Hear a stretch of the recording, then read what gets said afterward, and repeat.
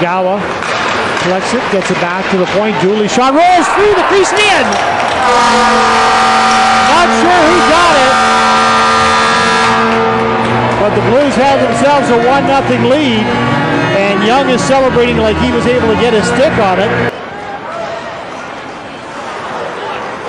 Now goes to Ferris, gets the pass in front. They shoot the score.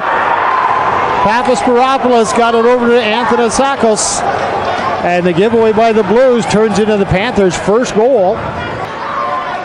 And we're coming back the other way as things start to open up a bit. Back and forth. Here goes Eek. Long pass goes to Garvey. In front, scores! Wow!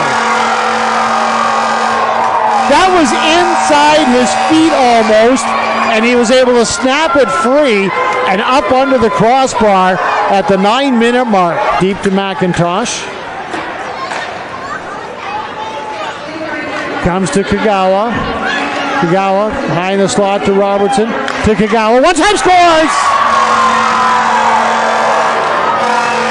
Iggy Kagawa gets the power play goal. Surrounded by blue sweaters, and Blues come up with it, fire it deep. Now Legault scores! That one found its way under the crossbar through a crowd. It is 4-1 Collingwood.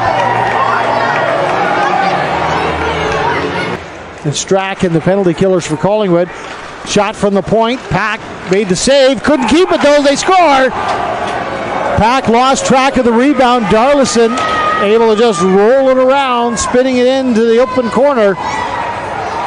More step before the defender caught up to him. Anyway, it's 4-on-4 for about a minute and a half. Blues cutting in front. Kagawa pulls it to the net. They score!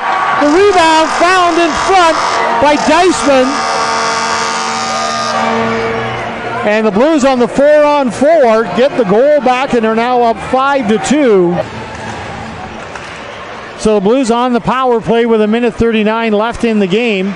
Pass in front. They score! Garvey fires it through the crowd. And Garvey makes it a 6-2 Collingwood game with just 1:32 left. Blues have beat the Pickering Panthers 6-2 to go 9-0 for the month of September in first place in the Northwest Conference. Adam O'Mara is star number 3.